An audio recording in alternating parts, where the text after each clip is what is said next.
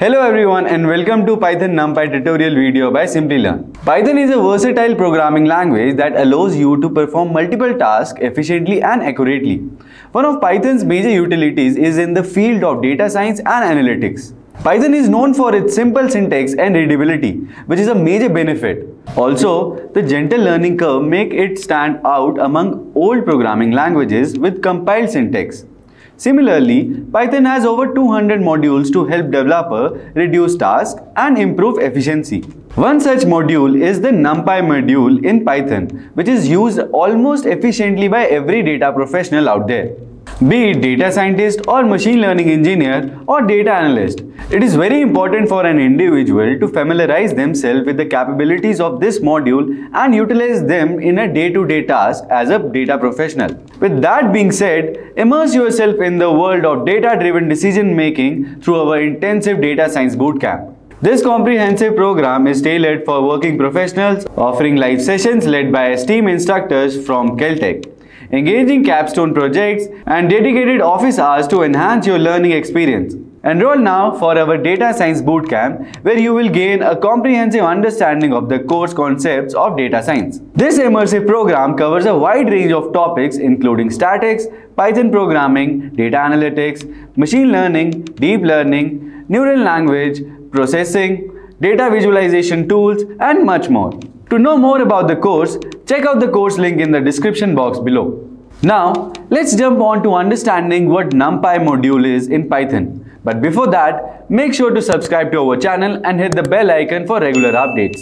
So, let's begin. What's in it for you? Well, today we're going to do part 1 of NumPy in a two-part series. And we're going to go over what is NumPy, installing and importing NumPy Array versus Python list, basics of NumPy, finding size and shape of any array, range and arrange functions, NumPy string functions. And then in part 2, I'll move on to cover axes, array manipulation, and much more.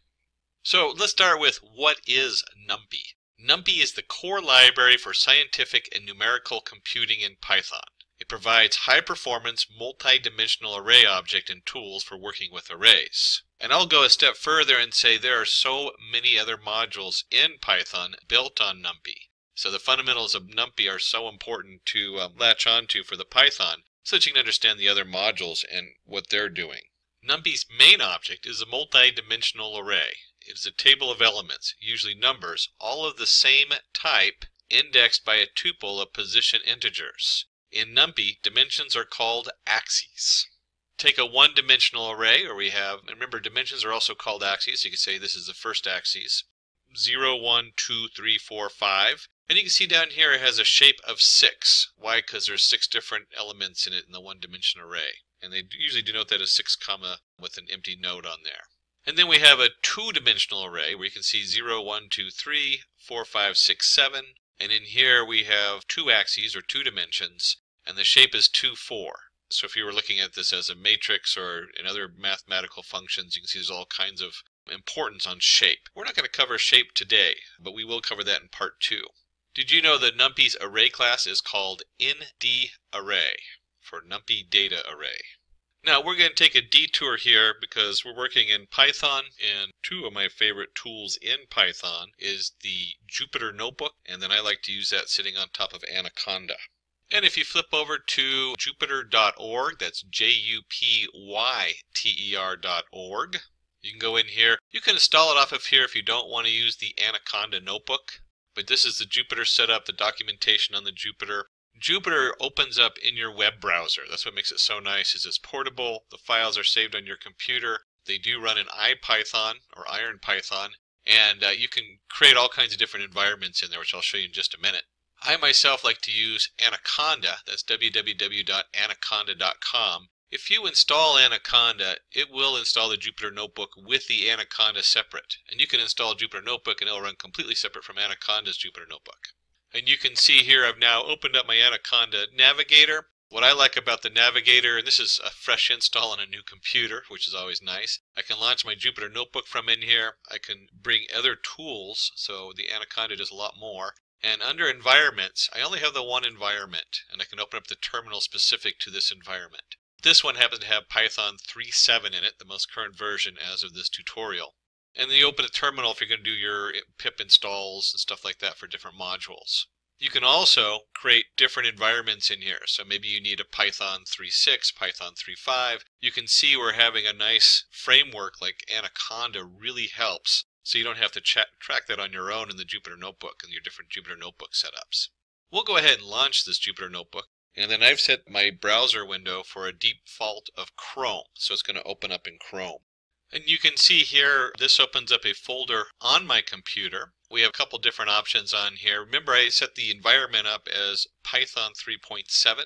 You would install any additional modules that aren't already installed in your Python on this. And it keeps them separate, so you do have to, for each environment, install the separate modules so they match the environment on there.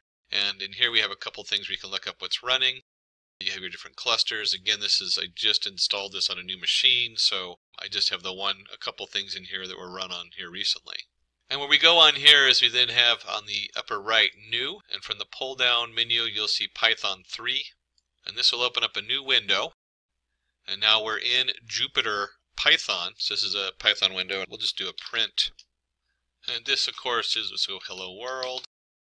And we'll run that and it prints out hello world in the command line. There's a couple special things you have to know what we're not going to do today, which is on graphics. If you've never seen this, one of the things you can do is you can also do A equals hello world. And if you just put the A in there, now if you do a bunch of these where you have A equals hello world, B equals goodbye world, and you put A, B, A, then return B, it'll only run the last one. But you can see here, if you put the variable down here, it will show you what's in that variable. And that has to do with the Jupyter Notebook inline coding. So that's not basic Python, that's just Jupyter Notebook shorthand, which you'll see in a little bit. So back to our NumPy array versus Python list. Python list being the basic list in your Python. Why should we use NumPy array when we have Python list? Well, first, it's fast. The NumPy array has been optimized over years and years by multiple programmers, and it's usually very quick compared to the basic Python list setup. It's convenient, so it has a lot of functionality in there that's not in the basic Python list. And it also uses less memory, so it's optimized both for speed and memory use. And let's go ahead and jump into our Jupyter Notebook. Since we're coding, best way to learn coding is to code. Just like the best way to learn how to write is write, and the best way to learn how to cook is cook. So let's do some coding here today. And just like any modules, we have to import NumPy. We almost always import it as NP. That is such a standard. So you'll see that very commonly. We can just run that. And now we have access to our NumPy module inside our Python. And then the most common thing, of course, is to go ahead and create a NumPy array. And in here, we can send it a regular list. And so we'll go ahead and send this a regular array. Let's go 1, 2, 3 to make it simple. And then I'm just going to type in A, and we'll run this. And so you can see down here, the output is an array of 1, 2, 3. And we could also do print, just a reminder that this is an inline command, so that wouldn't work if you're using a different editor. You can see that it's an array 1, 2, 3. But we'll go ahead and leave it as A. Kind of a nice feature so you can see what you're doing really quick in the Jupyter Notebook. And just like all your other standard arrays, I can go A of 0, which is going to be a value of 1. Of course, we do A of 1. You go all the way through this. A of 1 has a value of 2 in it. So whether you're using the NumPy array or the basic Python list, that's going to be the same. That should all look pretty familiar and be pretty straightforward. Remember, the first value is always 0 and when we set on there. So let's take a look why we're using NumPy, because we went over the slide a little bit, but let's just take a look and see what that actually looks like. And what we want to look at is the fact that it's fast, convenient, and uses less memory. So let's take a glance at that in code and see what that actually looks like when we're writing it in Python and what the differences are. And to do this, I'm going to go ahead and import a couple other modules. We're going to import the time module so we can time it. And we're going to import the system module so that we can take a look at how much memory it uses.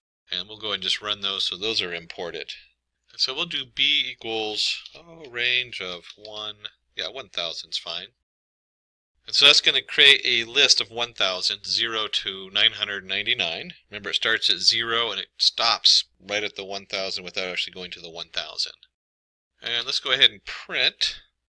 And we want system.getSize of.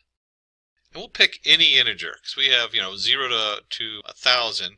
We'll just throw one in there, 5. It doesn't matter, because it's going to, whatever integer we put in there is going to generate the same value, because we're looking at the size of how much memory it stores an integer in.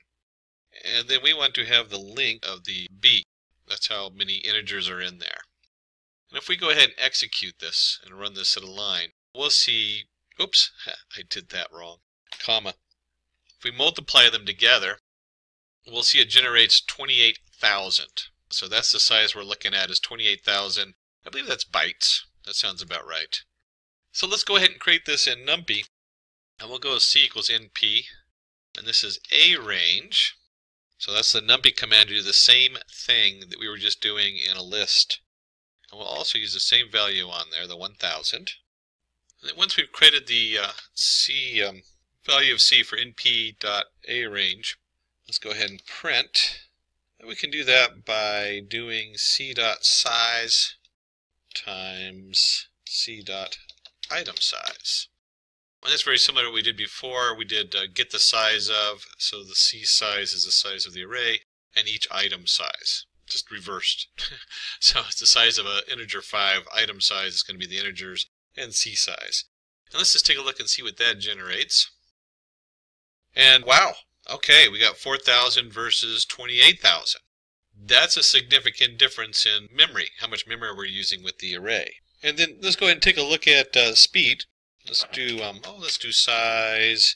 We tried this with lower values, and it would happen so fast that the NP array kept coming up with 0 because it just rounded it off. So size, and let's create an L1 equals range of size, and we'll do an L2. We'll just set up to the same thing. It's also range of size on there. There we go.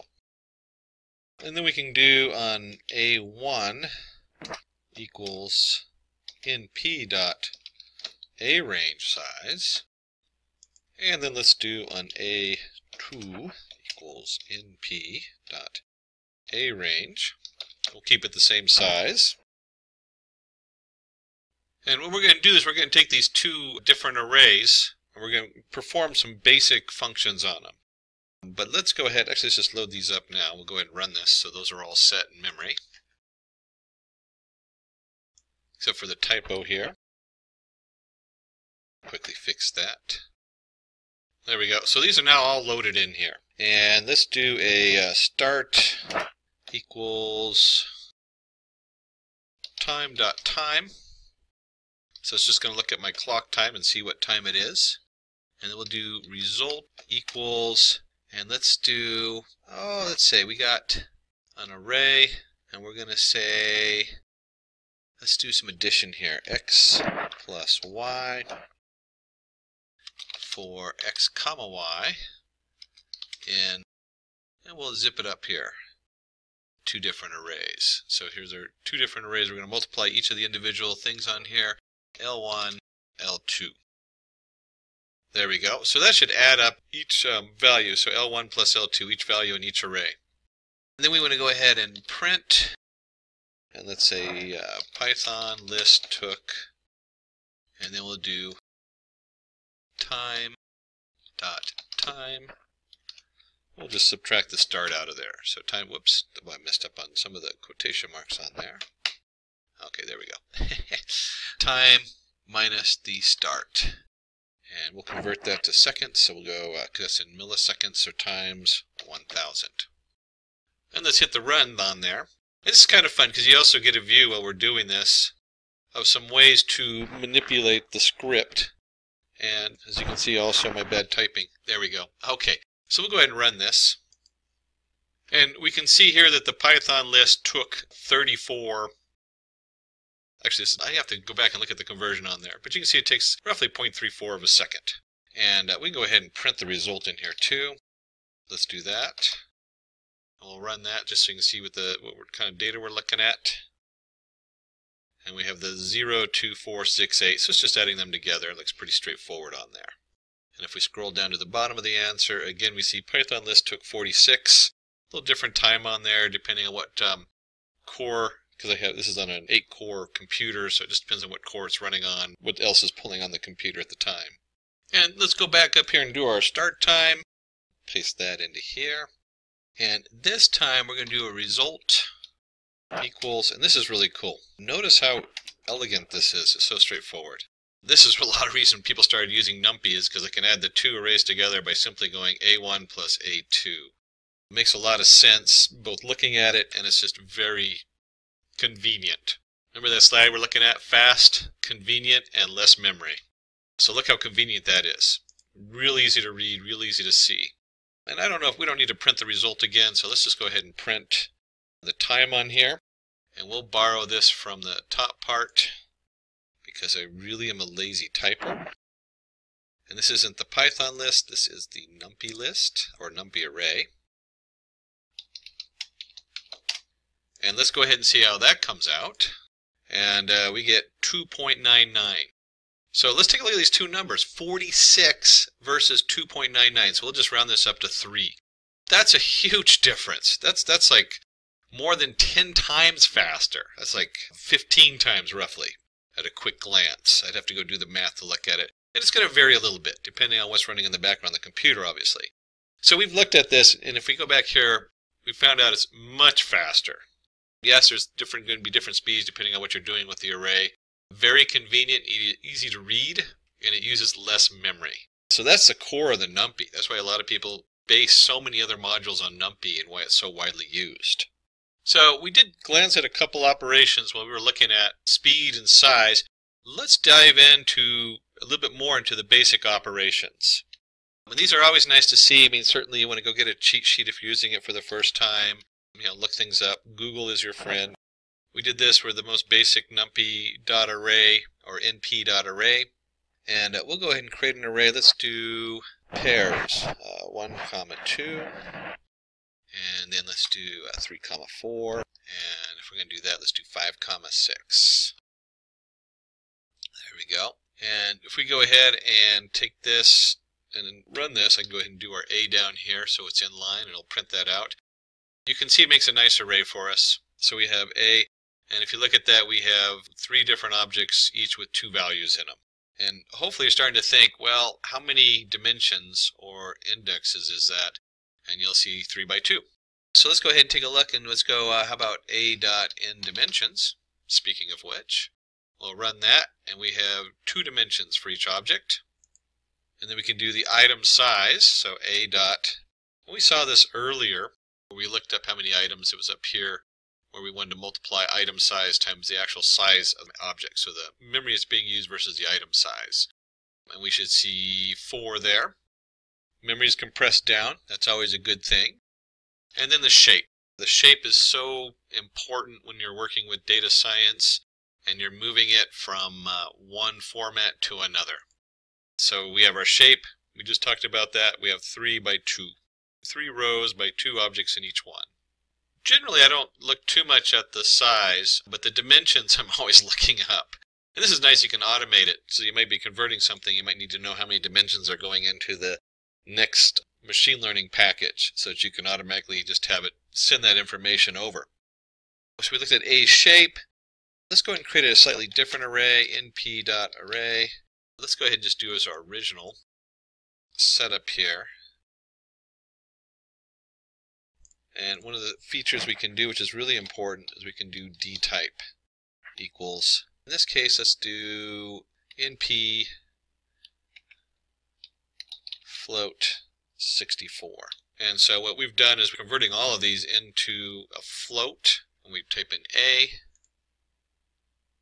And now instead of having 1, 2, 3, 4, 5, 6, you see they're all float values. 1.0, there's no actual 0 in there, just there's a 1 dot, or the 1 period, 2, 3 period, 4 period, 5 period, 6 period.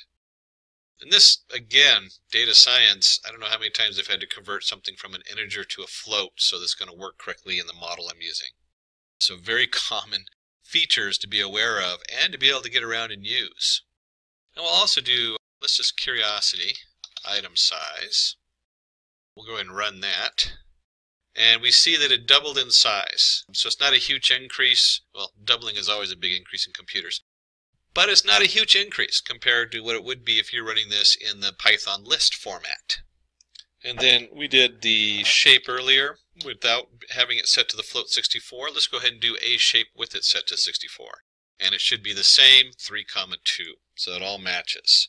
So we've gone through, and remember, if this is all brand new to you, according to the Cambridge study at the Cambridge University, if you're learning a brand new word in a foreign language, the average person has to repeat it 163 times before it's memorized. So a lot of this, you build off of it, so hopefully you don't have to repeat it 163 times. But we did manage to repeat it at least twice here, if not a little bit more. And let's go ahead and take this. We're going to go look at one more setup on here. And let me just take this last statement here on the converting our properties of our data. And instead of float 64, let's do complex. Let's just see what that looks like. And let's go ahead and print that out and run it. And so we now have a complex data set up, and you'll see it's denoted by the 1 dot plus 0 dot j. And if we flip over here and do a basic search for NumPy data types, better to go to the original web page, but pull up a bunch of these. You can see there's a whole list of different NumPy data types. Shorthand, complex, we have complex, complex 64, complex 128. Complex number represented by 2 64-bit floats, real and imaginary components. One option on there, float 16, float 32, float, shorthand for float 64, most commonly used, and of course all the different ones that you can possibly put into your NumPy array.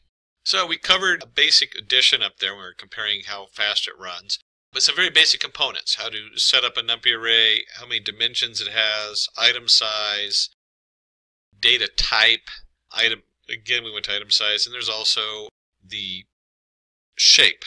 Probably one of the more used. I use a shape all the time. Very commonly used. And then down here you can see where we actually created a NumPy complex data type. So let's look at some other features in NumPy. One of them is you could do NumPy dot zeros, and we're going to do 3, 4. There we go. And we'll go ahead and run this, and you can see if I do np.zeros, I create a NumPy array of zeros. This is really important. I was building my own neural network, and I needed to create an array where I initialized the weights, and I wanted them all to be the same weight. In this case, I wanted them to start off as 0 for the particular project I was working on. And there's other options, like you can do NumPy1s, and we'll do the same thing. 3, 4, we'll run that. And you can see I've created an array of NumPy1s. In this case, it comes out as a float array. And then this is an interesting to note, because we have, let's go back to our Python and do L range 5. And we'll print the L. So there's our list. And if I run that, it doesn't create the range until after the fact, until you actually execute it. That's an upgrade in Python. Python 2.7 actually created the array 0, 1, 2, 3, 4. This one actually creates the script, and then once it's used, it then actually generates the array. And if we do that in NumPy A range, remember that from before, and if we do NumPy A range 5, and let's do L equals, or we can just leave it as NumPy, that's fine. There we go, and just run that. You can see there we actually get an array, 0, 1, 2, 3, 4 for the value of the NumPy A range 5. It generates the actual array. And for part 1, we're going to do just one more section on basic setup. And we're going to concatenation, do a concatenation example. There we go. We're going to do strings. Let's take a look at strings and what's going on with there. And let's do, let's see, print. Let's do an NP character, something new here. And we're going to add, and then here's our brackets for what we're going to add. And let's say, let's do hello, comma, hi. And in the brackets on there, let's create another one. And this one's going to be ABC. And we'll do XYZ. So we're just creating some, randomly making some up on here. And then we'll go ahead and just print this. If we run that, we can come down here. And of course, make sure all your brackets are open and closed correctly. And then you can see in here when we concatenate the example in NumPy, it takes the two different arrays that we set up in there and it combines the hello with the ABC and the hi with XYZ. And if we can also do something like print, let's do np character dot multiply. So there's a lot of different functions in here. Again, you can look these up. It's probably good to look them all up and see what they are, but it's good to also just see them in action. And let's do hello space, comma, 3, and we'll run this one and run that without the error. And you'll see it does hello, hello, hello. So we multiplied it by 3. And we can also, and let's just take this whole thing here instead of retyping it. And we can do character center. So instead of multiply, let's do center. And over here, keep our hello going. Take the space out of there. And let's do center at 20. And fill character equals, we'll fill it with dashes. So if we run this, you can see it prints out the hello with dashes on each side. And we keep going with that. We can also, in addition to doing the fill function, we can play with capitalize, we can title, we can do lowercase, we can do uppercase, we can split, split line, strip, join. These are all the most common ones. And let's go ahead and just look at those and see what those look like, each one of them. Here we're going to do the hello world, all-time favorite of mine. I always like to say hello universe. And you can see here we did a capital H with the world, but so we want to capitalize. So capitalize is the first one in the array. So we get hello world on there. And we can also take this and instead of capitalizing, another feature in here is title. And let's just change this to how are we doing? How are you doing? Instead of we, we'll do you. And let's run that. And you can see here, because we created it as a title, it capitalizes the first letter in each word. And in this one, we're going to do character lower. Two different examples here. We have an array. We have hello world all capitalized, and we have just hello. And you can see that one is an array and one is just a string. If we run that, you get an array with hello world lowercase and hello lowercase. And if we're going to do it that way, we can also do it the opposite way. There's also upper. And let's paste those in there. And you can see here we have character.upper opposite there, python.data, and we'll do Python is easy.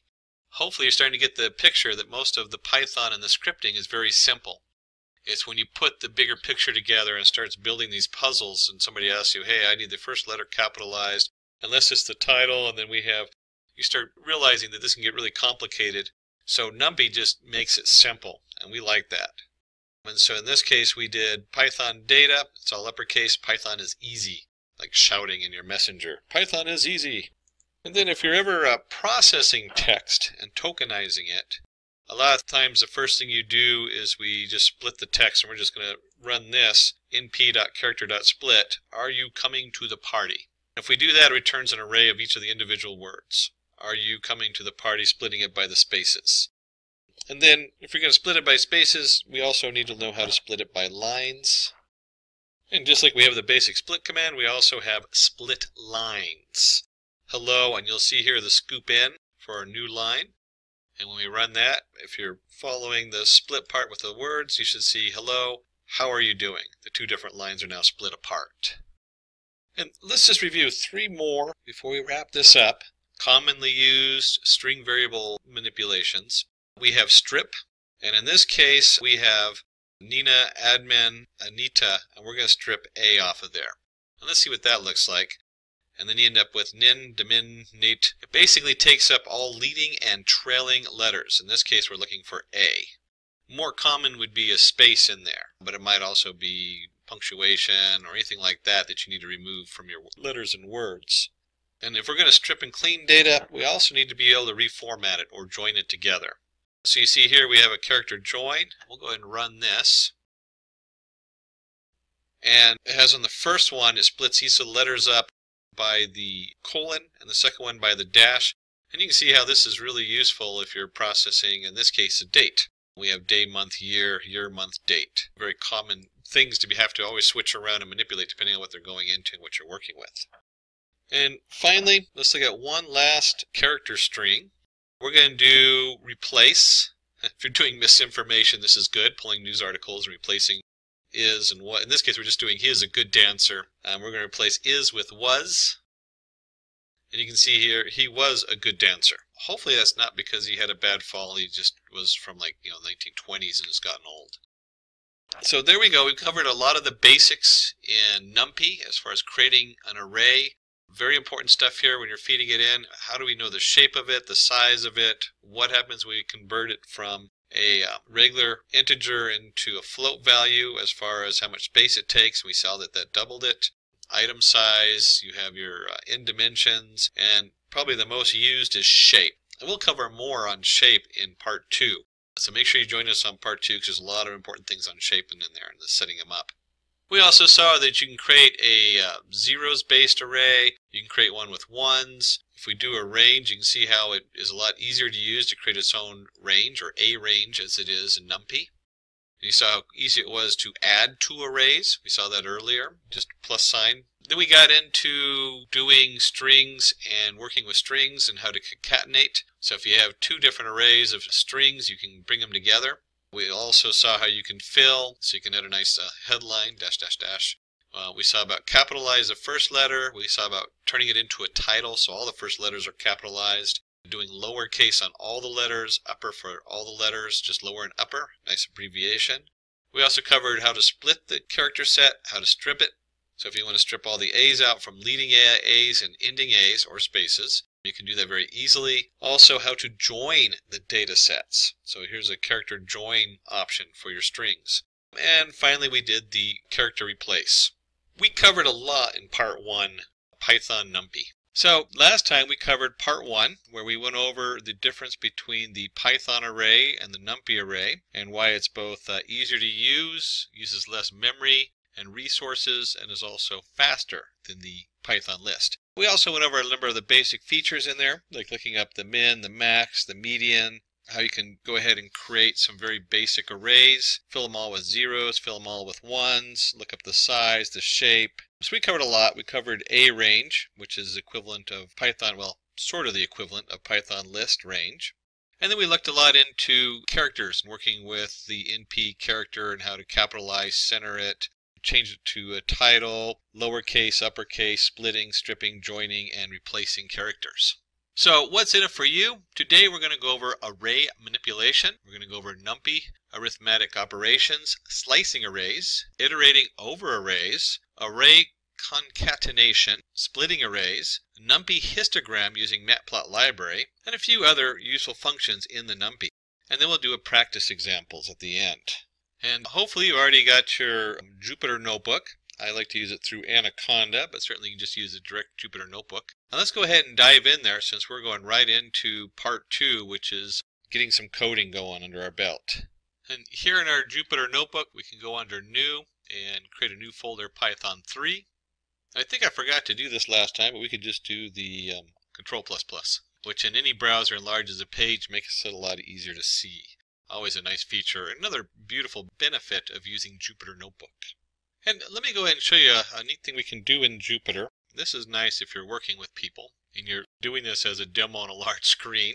I'm going to do the hashtag or pound symbol array manipulation, kind of a title of what we're working on. And then I'm going to call this cell type markdown as opposed to code.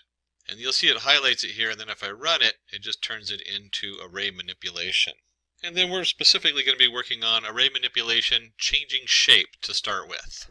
And we'll go ahead and mark this cell also a markdown, so it has a nice little look there. And then it comes up, and you can see it, just like I said, it just highlights it and makes it in bold print, just making it easier to read. Not a Python thing, but a Jupyter thing that's good to know about, especially if you're working with the shareholders, since they're investing money in you. Of course, the first thing we want to do is import. We're going to import NumPy as in P, and that should be standard by now. By now you start a Python program, you're doing some data science, NumPy is just something you bring in there. And let's go ahead and create our array, and we're going to do that as the np.arange. Remember that's 0, well we're going to do 0 to 9, and then we'll go print Put a little title on the original array. We'll just print that array A. Remember from the first lesson. So we have our array which is 0, 1, 2, 3, 4, 5, 6, 7, 8. And let's add a print space in between. Let's create a second array, B, but we want this to reshape array A. And what does that mean? And the command is simply reshape. And then we have 9 items in here, and this is so important right now. So be very aware, if I did some weird numbers in here, it's not going to work. And we want multiples of 9. We know that 3 times 3 is 9. So we're going to reshape our A array by 3 by 3. And then we're going to print, well, let's give it a title. Oops, I added too many brackets in there. Modified array, and then let's go ahead and print our B, and let's see what that looks like. And as we come down here, you can see we've taken this and it's gone from 0, 1, 2, 3, 4, 5, 6, 7, 8 to an array of arrays, and we have 0, 1, 2, 3, 4, 5, 6, 7, 8. And so we split this into 3 by 3. And you can guess that if I tried to reshape this, let's just do a 5 by 3, which is 15, that's going to give me an error. So it's not going to work. You're not going to be able to reshape something unless the shape, all the data in there matches correctly. So we can take this flat 9, and they call it a flat because it's just a single array. And we can reshape it into a 3 by 3 array. And first you might think matrices, which this is used for that, definitely. I use it a lot in graphing because it'll come in that I have an array that's xy, comma xy1, y1, comma x2, y2. And so the shape of it might be 2 by the length of the number of points. And I need to separate that into x flat array and a y flat array. And you can see this can be very easy to reshape the array doing that. And we can of course go back. We can do B, do a print, and we'll do B dot flatten. Remember I said it's called a flatten array?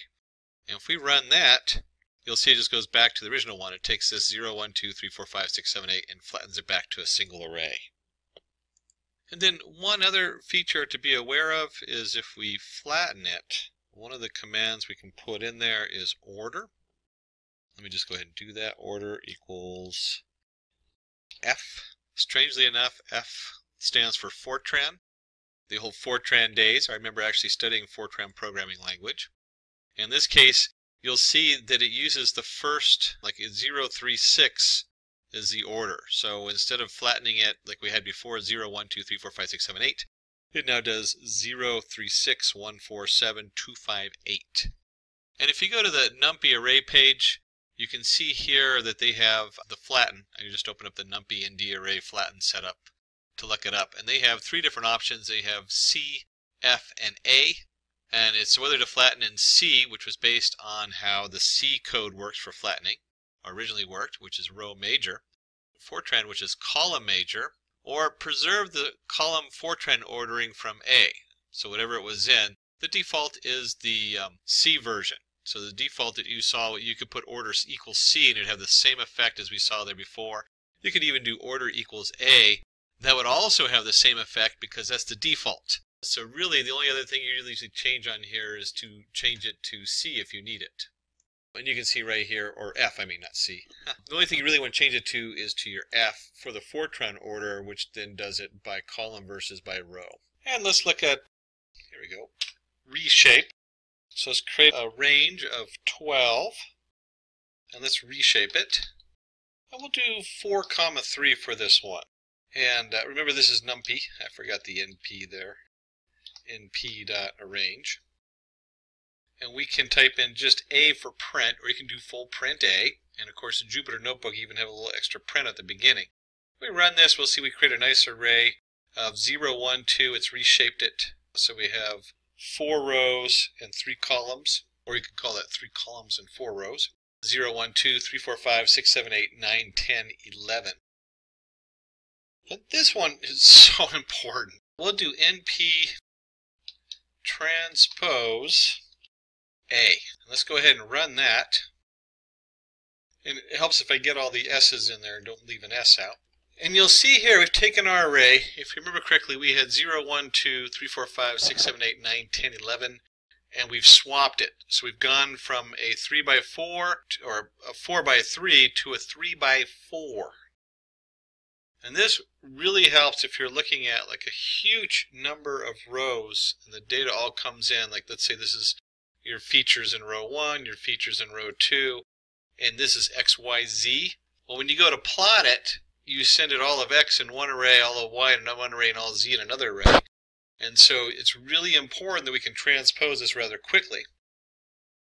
This is kind of a fun thing. I can highlight it and do brackets around it, and if you remember correctly, because we're in Jupyter, it doesn't matter where we do the print or not. It'll automatically print it for us. And you see if I hit the run button, it comes up with the same exact thing. And let's play with the reshape, and you know what, let's zoom this up a little bit here.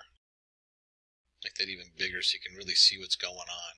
And let's play with the reshape just a little bit more. We'll do b equals np.arange. Let's do 8. And reshape, we'll do 2, 4. Let's go ahead and print b, and then run that. And you'll see we have now the 2 rows. This is a bit more like, so we have 4, maybe 2 rows of 4 things. So this might be all of our x components and our y components. So we can switch it back and forth real easy. Important to note here, whether we do 2, 4, or in the case of 4, 3, this has 12 elements. And so however you split it up, it's got to equal 12. So 4 times 3 equals 12. That's pretty straightforward. Same thing down here. 2 times 4 equals 8. If I change this, and let's say I do 2, 3, let's just run that in, and you'll find we get an error because you can't split 8 up into 2 rows by 3. You have to pick something that it can split up and arrange it in. So let's go ahead and run that. And just for fun, let's go reshape our B again, if I can type. Reshape our B again. And what else goes into 8? Well, we could do 2 by 2 by 2. So we can take this out to 3 different dimensions. And then, of course, if we, because this is going to come out as a variable, we can just go ahead and run it. And it'll print it. We could also do a print statement on there, just like we did before.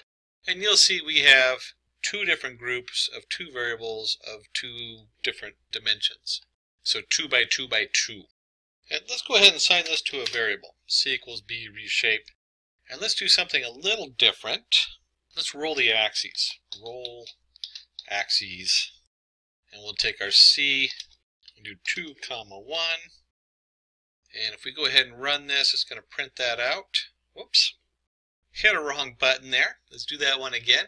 And you roll the axis, and you can see that we now have, instead of 0, 1, 2, 3, 4, 5, 6, 7, we now have the 0, 2, 1, 3, 4, 6, 5, 7. So what's going on here? We're taking and we're rolling the numbers around, and let's just simplify this. We'll just do it with C, 1 and run that. And so if we roll a single axis, you got 0, 1, and then it rolled the 4, 5 up, and then we have 2, 3, 6, 7. And if we do 2, let me see what happens there. And this is one of those things you really have to play with and start feeling what it's doing. We've now taken 0, 2, 4, 6, 1, 3, 5, 7. So you can see we've now rolled by 2 digits. Instead of rolling the 1 setup, we now rolled 2 digits up there. And so if we go back and we do the 1, so we've rolled it up, 0, 1, 4, 5. And then we're going to take the 2 in there. And we've rolled the 0, 1, 2, 3, 4, 5, and 6, 7. So we start rolling these things around on here. There's a lot of different things you can do on this. But it's another way to manipulate the numbers on your NumPy. And finally, let's go ahead and swap axes. We'll do C. And let's just go ahead and run that. It's going to give me an error on there. That's because it requires multiple arguments. Left out the arguments. So now we can swap them. We get the 0, 2, 1, 3, 4, 6, 5, 7. So you can see everything's been swapped around. So next thing we want to go over is we want to go over NumPy arithmetic operations. How can we take these and use these? Let me just go ahead and put this cell as a markdown. There we go. We'll run that so it has a nice thing. Alright, nice title on there. That's always helpful. And let's start by creating 2 arrays. We'll do A is an NP range, A range 9, and let's reshape this 3 by 3. So by now you should be seeing this reshape stuff, and this should all look pretty familiar. We have our 0, 1, 2, 3, 4, 5, 6, 7, 8 on there. And let's create a second one, B. And this time, instead of doing A range, let's do NP array. We'll just create a straight up array. And we'll do an array of 3 objects. So it's going to be 3 by 1. And if we go ahead and print B out, we run that. This is actually pretty common to have something like this, where you have a 3 by whatever it is and a 3 by 3 array. When you're doing your math, you kind of have that kind of setup on there. And what we can do is we can go np.add AB. Don't forget, we can always put a print statement on there. So if we add it, you'll see that it just comes in there and it goes, okay, we're adding 10 to everything. And we could actually do something more, make it more interesting. 10, 11, 12. So let's change B's, now 10, 11, 12, and let's run that.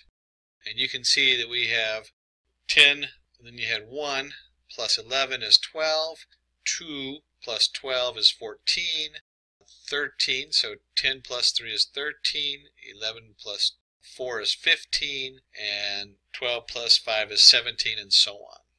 We'll put this back, since that's how the original setup was. Let's do 10 by 10 by 10, and run that, and get the original answer. And if you're going to add them together, we need to go ahead and subtract AB, and we run that. We get minus 10, minus 9, minus 8, just like you would expect. So we have our subtraction. 0 minus 10 is minus 10, and so on. And if you're going to add and subtract, you can guess what the next one is. We're going to multiply.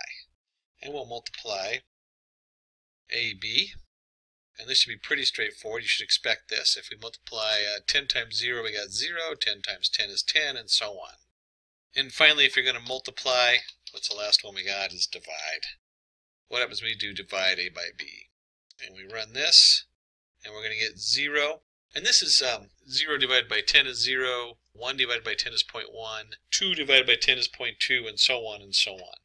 So the math is pretty straightforward. It just makes it very easy to do the whole setup. And again, if we went this, and let's say, let's change this up here. Instead of 10, we do 100. And make this 1,000. There we go. And if we run that, and then we do the add, you can see we got 10 plus 100 plus 1,000. Same thing with the subtract. Same thing with the multiply. And then you can also see the same thing here with the divide. So a lot of control there with your array and your math. Again, let's set this back to 10. Oops, it's right up here, wrong section. There we go, 10. And we'll just go ahead and run these and get back to where we were. And this brings us to our next section, which is slicing. And let's put in our, we'll just make this a cell type markdown. And then we run that. Of course, it gives us a nice looking slicing there. And slicing means we're just going to take sections of the array. So let's create an array NP A range. Let's just do 20. And if you remember, if we do A, we have a 0 to 19.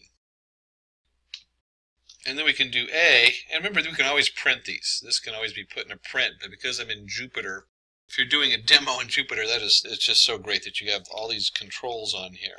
So we can slice 4 on, and this should look familiar because this is the same as a Python and a lot of other different scripting languages. If we do 4, it goes 0, 1, 2, 3, it's the first 4 in the thing, and it skips some and starts with this one. The first 4 are skipped, and then from there on. You can also do the opposite and go till the 4th one. If we run that, we get 0, 1, 2, 3. Quite the opposite on there. We can do a single item, so we can pick object number 5 on the list, run that, and 5 happens to be 5, because that's the order they're in. And then this one's interesting, because I can do S equals slice, and let's create a slice here, and let's do 2, 9, let's leave a 2 on there. So we'll create an S slice on here. And then if we take our array, and we do an array of S, we're taking our slice in there, and let's go ahead and run that. And let's take a look and see what it generated here. First off, we started with 2, so we have 2 at the beginning. We're going to end at 9, which happens to be 8, so it stops before the 9. Remember when we're doing arrays in Python. And then we step 2, so 2, 4, 6, 8. We could do this as 3. Let me run that, and you can see how that changes, 2, 5, 8.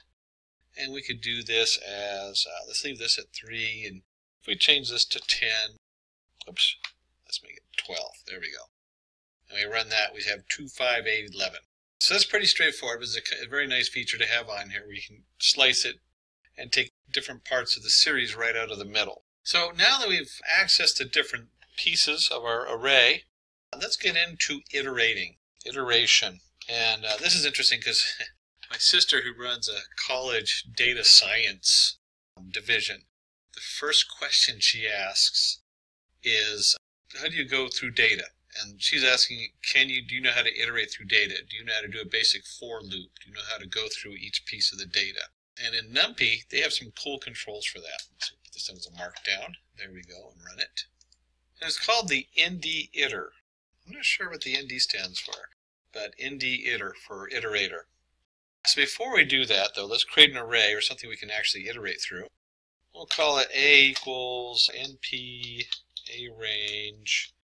Let's do something a little funny here, or funky. And we'll do 0, 45, 5. I'm not sure why the guys in the back picked this particular one, but it's kind of a fun one. And if I run that, we do this, you can see we get 0, 5, 10, 15, 20, 25, 30, 35, 40. That's what this array looks like. And that's just from our slice. This is just a slice. That's all that is we created a slice of 0 to 45, step 5. And so we can do with this, we can also do A equals reshape. Let's go ahead and take and reshape this. And since there's 9 variables in there, we'll do reshape it 3 by 3. So if we run that, whoops, missed something there. That is the A. That really helps. So if we do the A reshape, and we'll go ahead and print that out. We get 0, 5, 10, 15, 20, 25, 30, 35, 40. And then we simply do for x in our NumPy ND-iter of A colon, and we'll just go ahead and print x. And let's see what happens here when we run through this and we print each one of those. It goes all the way through the whole array, so it's the same thing we just saw before. We got 0, 5, 10, 15, 20, 25, 30, 35, 40. So it prints out each object in the array, so you can go through and view each one of these. And certainly if you remember, you could also flatten the array and just do for A and that also and get the same result. There's a lot of ways to do this, but this is the proper way with the ND iterator because it'll minimize the amount of resources needed to go through each of the different objects in the NumPy array. And hopefully you asked this question when I just did that. And the question is, how can I change this instead of doing each object? So first of all, let's go ahead and take my cell type, and we're going to mark that down and run it. And so we're going to work on iteration order C style and F style. Remember C because it came from the C programming, and F because it came from the old Fortran programming. So let's give us a reminder. We'll do a print A, and we'll do for x in NP iterate A. But we also want to do this in a specific order. And you know what? I'm a really lazy typer, so let's go back up here. This is the ND iterator. I knew I was missing the ND part of A. And let's do order equals C. We'll print X on there. And let's do that again. And this time order equals F. There we go, order equals F. And let's go ahead and run this and see what happens here. And the first thing you're going to notice, our original array, 0, 5, 10, 15, 20, 25, 30, 35, 40. When we do order C, that's the default, 0, 5, 10, 15, 20, and so on. And then when you come down here, you'll see F, order F, is 0, 15, 30. So it takes the first digit of each of the subarrays, or the second dimension, and then it goes into the second one, 5, 20, 35, 10, 25, 40. So slightly different order for iterating through it if you need to do that. So we've covered reshaping, we've covered math, we've covered iteration, we've covered a number of things. The next section we want to go ahead and go over is going to be joining arrays. So we need to bring them together. Let me go ahead and take the cell and make it a markdown.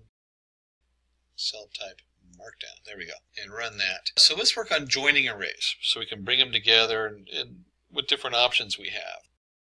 And let's do, we'll do an NP array 1, 2, 3, 4. We'll go ahead and print. Let's do, oops, first. Well, these arrays aren't that big, so let's just go ahead and keep it all on one line, A. So if we run this, first array 1, 2, 3, 4. Whoops, I forgot that it automatically wraps it when you do it this way. So we'll go ahead and keep it separate and print A. There we go. And let's go ahead and do a B. And we'll do 5, 6, 7, 8. And notice I'm keeping the same shape on these two arrays. Depending on what you're doing, those shapes have to match. And let's go ahead and print second array. Do a print B. We'll go ahead and run that. Oops. Missed something up there. Let me fix that real quick. When I was reformatting it to go on separate lines, I messed that up. There we go, run.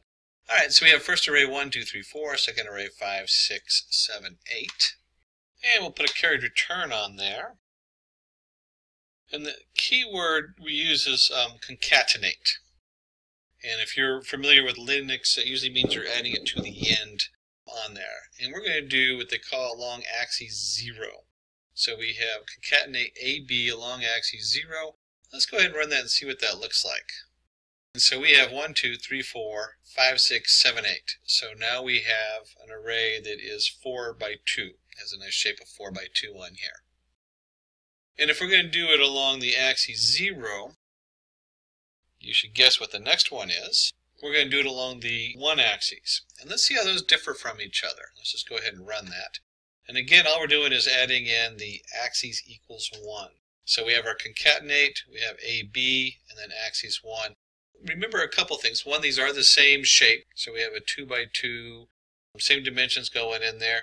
You're going to get an error if you're concatenating and they're not. If you have something that instead of 1, 2 is 1, 2, 3, 4, 5, 6 with a 5, 6, 7, 8.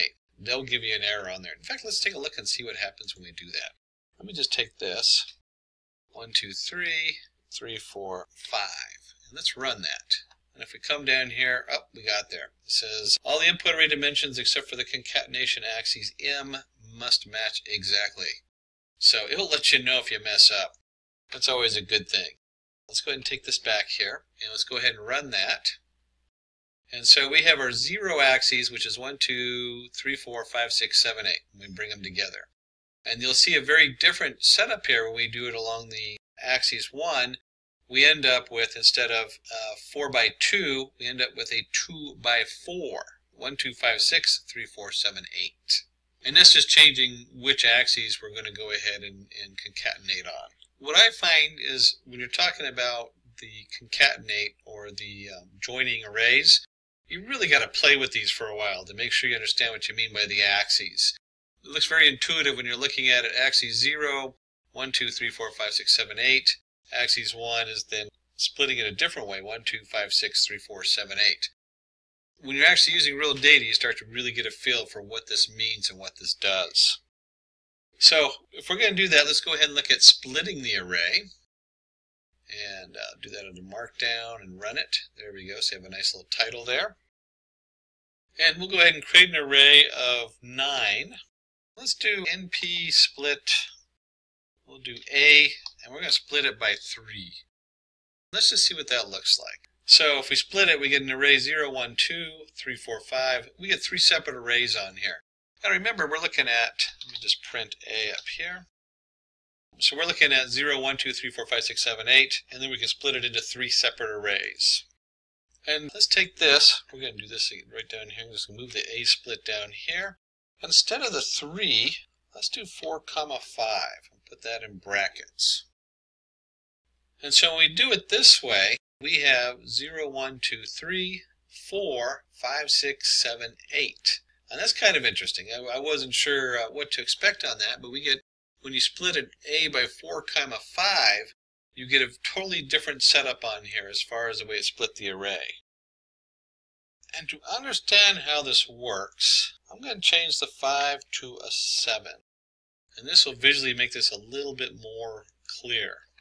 So we had 4 and 5, it went 0, 1, 2, 3, 4, 5, 6, 7, 8. And you see the markers 4 and 5.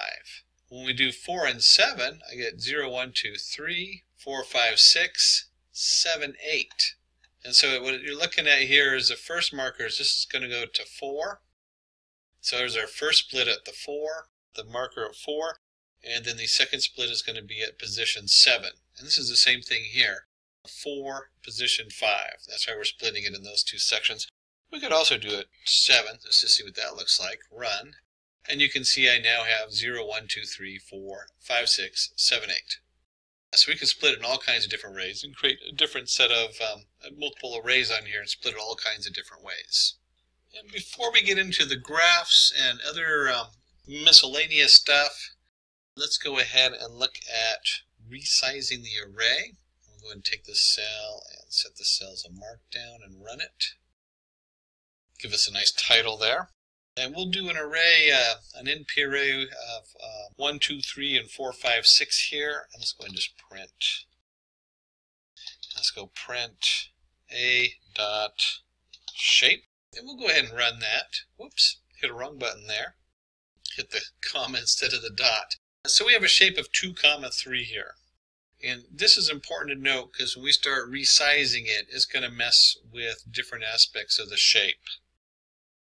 And so we'll go ahead and do a print. Scoop in for a blank line. There we go. Now let's do b equals np.resize. We're going to resize A, and let's resize it with 3 by 2. And then we'll just go ahead and print B and print B period shape, not a comma. We'll run that. Oops, forgot the quotation marks around the end. We'll go ahead and run that, and let's just see what that looks like. So we have 1, 2, 3, 4, 5, 6, our original array, with a shape of 2, 3. And then we want to go ahead and resize it by 3, 2. And we end up with 1, 2, 3, 4, 5, 6, and we end up with a shape of 3, 2. That shouldn't be too much of a surprise. You know, we got 6 elements in there. We can resize it by 2, 3 was the original one, and then we're actually just reshaping it is how that kind of comes out as when you resize it like that. But what happens if we do something a little different? And let's go ahead and just take this whole thing and copy it down here so we can see what that looks like. And instead of doing 3, 2, remember last time I did the, to reshape it, I messed with the numbers and it gave me an error. Well, when you resize it, you don't have to match the numbers. They don't have to be the same dimensions. So we can, instead of going from a 2, 3 to a 3, 2, we can resize it to a 3, 3. So let's take a look and see how it handles that. And when we come down here to 3, 3, we end up with 1, 2, 3, 4, 5, 6, and it repeats 1, 2, 3. So it actually takes the data and just adds a whole other block in there based on the original data and repeating it. All right, now at this point, we've been looking at tons of numbers and moving stuff around. What we want to go ahead and do is get a little visual here, because that certainly you can picture all the different numbers on there. But let's look at histogram. Let's put this into a histogram. Let me go ahead and run that. And to do that, we're going to use the matplot library. So from matplot library, we're going to import pyplot as PLT. And that's usually the notation you see for pyplot. So if you ever see PLT in a code, it's probably pyplot in the matplot library. And then the guys in the back did a nice job, and gals too, guys and gals back there. Our team over at Simplilearn put together a nice array for me, 20, 87, 4, 40, 53, with a bunch of numbers. That way we had something to play with. And what we want to do is we want to do plot the histogram. Now remember, a histogram says how many times different numbers come in. And then we're going to put them in bins. And we have bins 0 to 20 to 40 to 60 to 80 to 100. You might, in here with the matplot library, they call them bins. You might hear the term buckets, or they put them in buckets. That's a really common term. And then we want to give it a title. So the way it works is you do your plt.hist for histogram, your plt title, and your plt show. And we're doing just a single array in here in the NumPy array of A. And let's go ahead and run this piece of code. take it a moment to come out there. It says figure size, so it's generating the graph. And you can see we have, and let's just take a look at this. Let me go down a size. There we go. Okay, so now we can see we're taking a look at here. So between 0 and 20, we have 3 values. So we have a 20 here, we have a 4, and a 11, and a 15. 0, 1, 2, 3. It's actually 4 values, but they start at 0. So remember, we always count from 0 up. And from 20 to 40, we got 20. So it's 1, 42, 3, 4, 5, 6.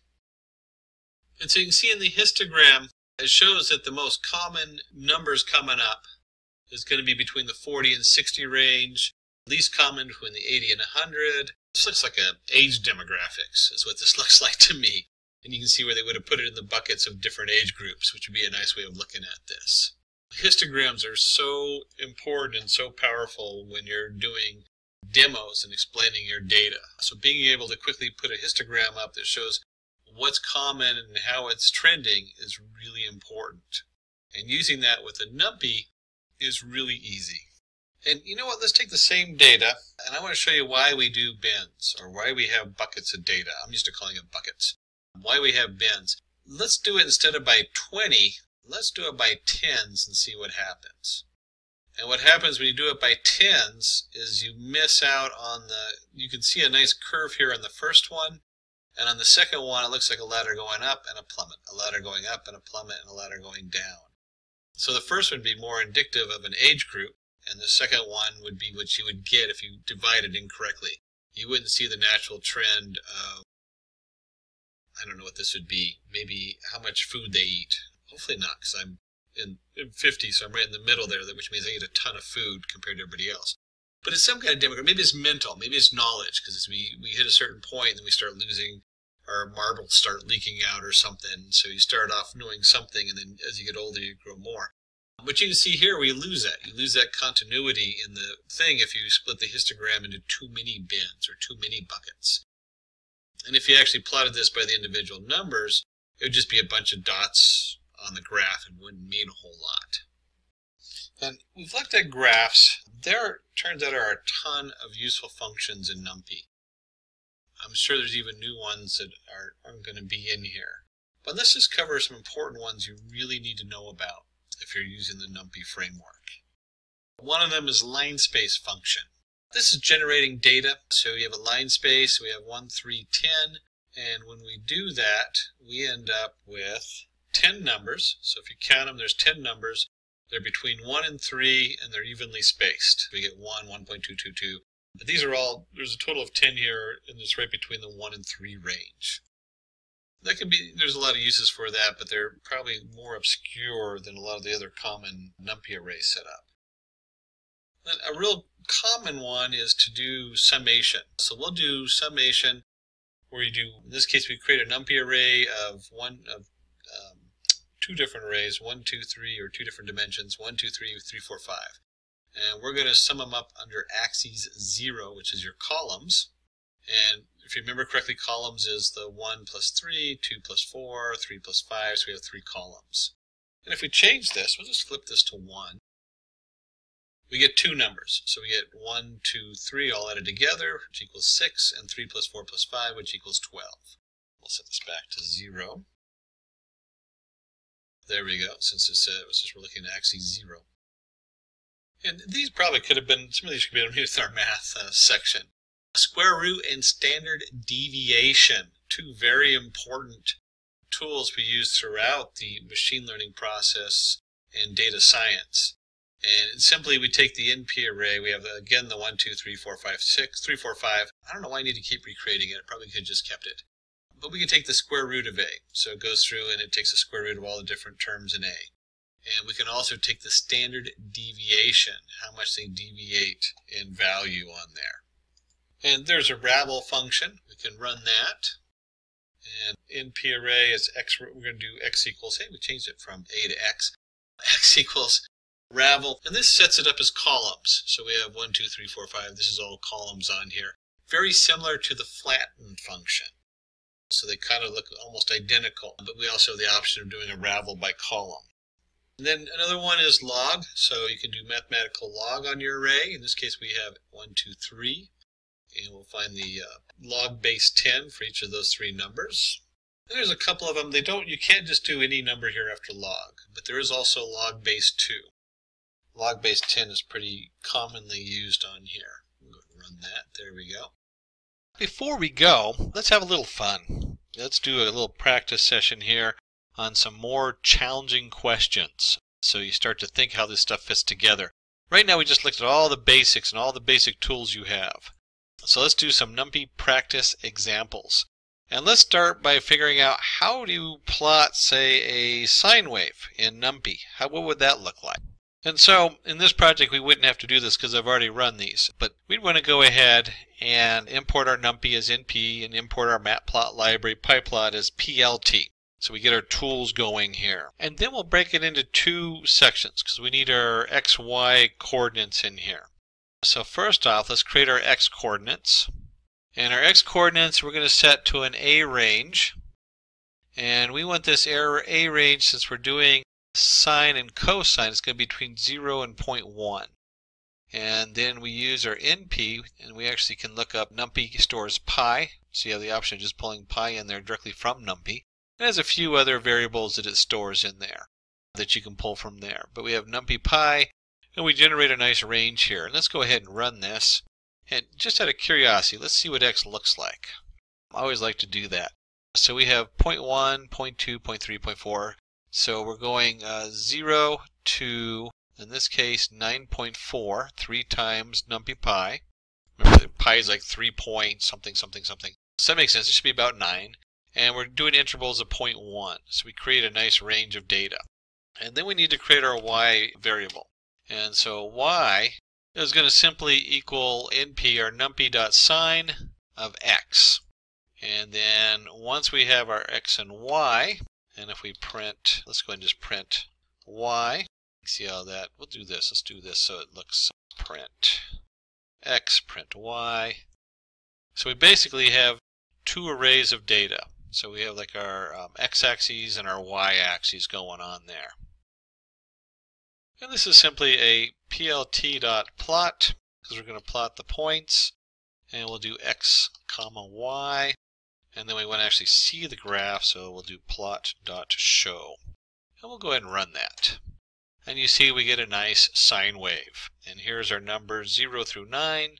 And here's our sine value, which oscillates between -1 and 1 like we'd expect it to.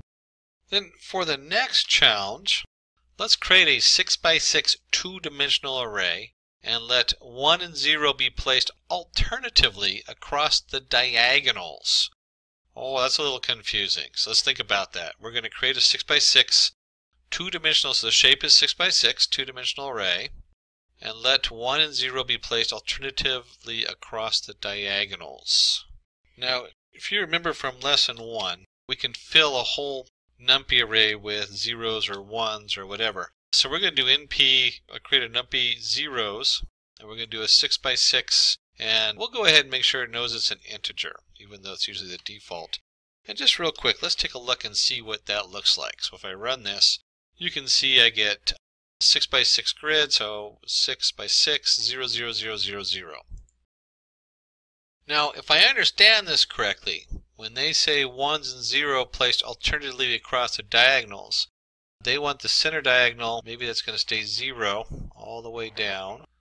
And then the next diagonal will be 1s all the way across diagonally. And then the next one 0s, the next one 1s, and the next one 0s, and so on. Hopefully you can see my mouse lit up there and highlighting it. So let's take a little piece of code here. And we'll do z1::2, ::2 equals 1. And wow, that's a mouthful right there. So let's go ahead and run this and see what that's doing. And so what we're doing is we're saying, hey, let's look at, in this case, row 1. There's 1. And then we're going to go every other row 2, so we're going to skip a row. So skip here, skip here, skip here. So we're going down this way, and we're going every other row going this way. It's hard to highlight columns. So you can see right here where we're not touching each row. Like this row right here is not being touched. Okay, so we're going to start with row 1, and then we're going to skip a row and another one, and so we're going every 2 rows. And then in every 2 rows, we're looking at every 2, starting with the beginning. That's what this thing blank means. So we're going to start with the beginning, and we're going to look at all of them, but we're going to skip every 2.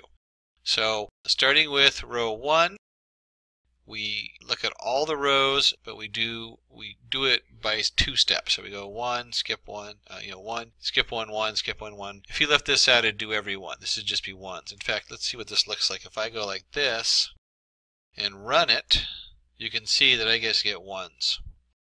So this notation allows us to go down each row, row by row, and we're going to do every other row set up on there.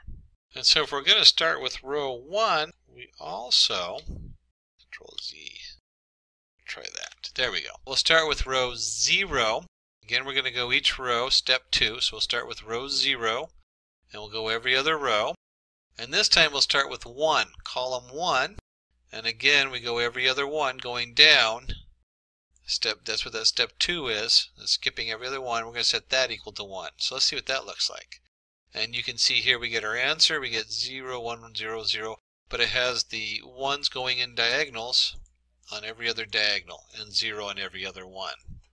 A little bit of a brain teaser, that one, trying to get that one to work out. So you can see how you can arrange your rows, and here's your step and your different access on there. And then the next one is find the total number and locations of missing values in the array. The first challenge is to create some missing numbers. So let's create our array Z. We're going to do numpy.random.rand 10, 10. And before we do the second part, let me just take this second part out. And let's just see what that looks like. So let's run that. And there we go. So we have a 10 by 10 random array. It randomly is picking out numbers. And next, we want to go ahead and take our random integer size equals 5. And then we're going to do a random 10 size equals 5. So in the Z, we're going to select a number of random spaces here and set them equal to null value. And let's go ahead and run that so you can see what that looks like. And if we look at the array, we've created 1, 2, 3, 4. There should be a 5th one in here. My eyes may be failing me. So we've created a series of, because 0 to 5, 0, 1, 2, 3, 4. So we got 5, there are different null values on here. And this is kind of a neat notation to notice that we can generate random integers, size equals 5. So this generates 5 by 5 miniature grid inside of this to tell it where to put the nands at. So that's kind of a cool little thing you can do. And then we want to look up and see how many null values are in there. And this is simply just NP is nan of Z. Simple. So if it is nan, then we want to sum it up. So we're going to sum up all of the different null values on there. And let's do one more feature in here, which is really cool.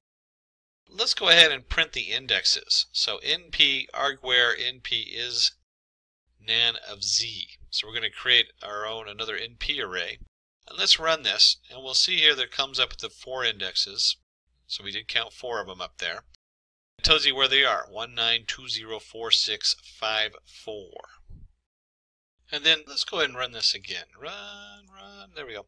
This time I got 5. That's what we get for random numbers. Another fun one that I always like to do, it's very similar because we have np is nanz.sum. So we're summing the number of nands. And we can get the indexes and you can reshape the indexes. But you can also just do, we'll do an INDS where np is nan of Z.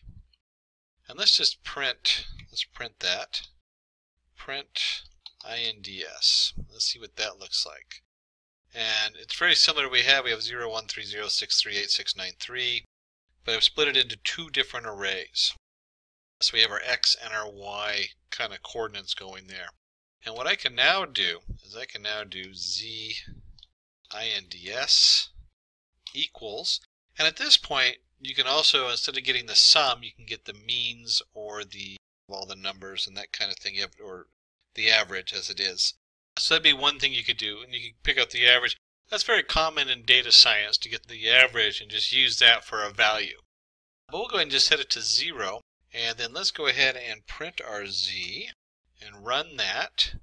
And you can see when we come down here, we have wherever there was a null value, it is now 0. And you can set this to whatever you want. This is another way to replace data or help clean data up, depending on what it is you're doing. So, wow, we covered a lot of stuff. So quick rehash going over everything. We went into there, we looked at array manipulation, changing the shape, how to switch that around. We even had the flatten down there, which remember we have another command lower that's similar. We could change the order by F. Remember F stands for Fortran, very strange connotation, but there's C and F. C is the standard, and F switches it to a different order. To be honest, I usually have to look it up because I almost never use F, but when you need it, you're like, oh my gosh, what was the other order? Just do a quick Google. So we talked about reshape, making sure that the dimensions are the same. You don't want to have like something that has 12 objects in it and reshape it to 11 and 5 because it doesn't work. It doesn't divide into 12. We can transpose, so we can switch them. So we can go from a 4x3 to a 3x4. Oops, I did that the other way around. 3x4 to 4x3. We covered reshaping the array. We did the roll the axes. You can do some weird things with swapping and rolling axes and transposing the numbers. We dug a little bit into the arithmetic. So we talked about adding, we talked about subtracting, multiplying, dividing. And you know, at this point it's so important we just look up the NumPy mathematics. And you can see here they have just about everything. Your trigonometry, your hyperbolic functions, rounding, sums, products, differences. There are so many, all your different miscellaneous mathematical connotations. So, you know, Google it, go to the main NumPy page and look at the different setups you can do on there. So we covered that, and we did slicing, how to break it apart. We did iterating over the array. We covered joining arrays and how to concatenate. Remember, concatenate just means add on to it. So in this case, how are you adding B onto A is how you read that. From Linux, you should catch the concatenate because that's used regularly there. Splitting the array, we talked about how to split the array in different ways. So you can split it in array of arrays, all kinds of different ways to split the array up. How to resize it. And remember, resize does not have to have the same shape, but if you resize it, it will take the data and begin at the beginning and add new rows on if the size is bigger. If it's smaller, it truncates it. It just cuts the end off. We looked at how to do a histogram and how to plot that. We mentioned buckets or bins, as they call them in PyPlot. And then we covered a lot of other useful functions in NumPy. We talked about the line space setup for doing numbers in a series. How to sum the axes up. Again, that's part of the mathematical formulas there that we looked at. There's a sum, there's also means and median. All of those you can compute in NumPy. And you can also do the square root and standard deviation. The ravel function, very similar to the flatten. To be honest, I almost always just use the flatten, but you know, the ravel has its own kind of functionality that it does. And then we went into some NumPy practice examples. We challenged you to create a sine wave in NumPy and how to do that. We're kind of looking for that A range. Remember how we do the A range, and you can have your beginning value, your end value, which they did as 3 times pi, NumPy pi.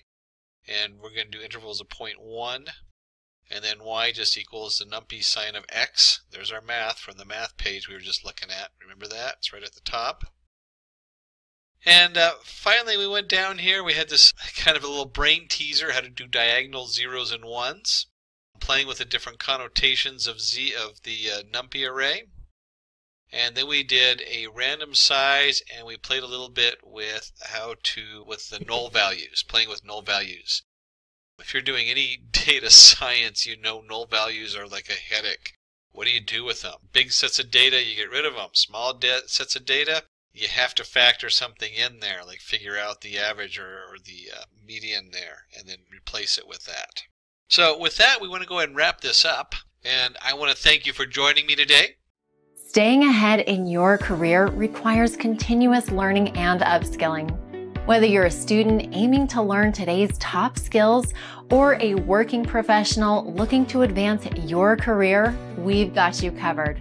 Explore our impressive catalog of certification programs in cutting-edge domains, including data science, cloud computing, cybersecurity, AI, machine learning, or digital marketing. Designed in collaboration with leading universities and top corporations, and delivered by industry experts, choose any of our programs and set yourself on the path to career success. Click the link in the description to know more.